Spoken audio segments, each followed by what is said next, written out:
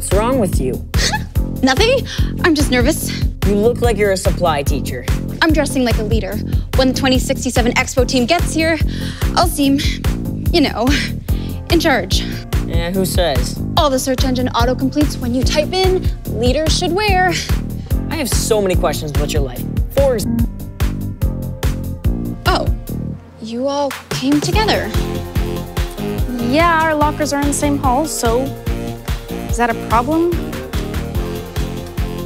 Okay, so it's amazing that we can all do 2067 Expo together. You may or may not know, but on the day, we'll have 2 hours to complete a super fun tech project from scratch. To show what we think stuff will be like in 50 years, right? Right. Thanks, Lana, my right hand. You sent in a bunch of great ideas, which gave us a lot of great ideas. Neil just emailed in one more, so I will forward that to you. Thanks.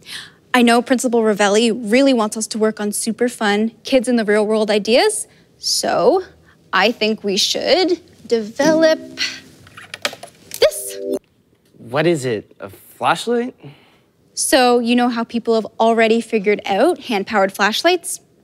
I was thinking we could put these tiles that conduct electricity to the bulb into a 3D printed housing we will design. So it's a flashlight. Yep.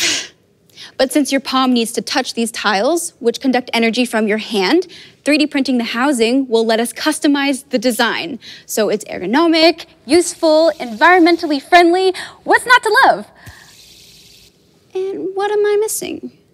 Maybe it just feels a bit safe? Like, flashlights have already been invented.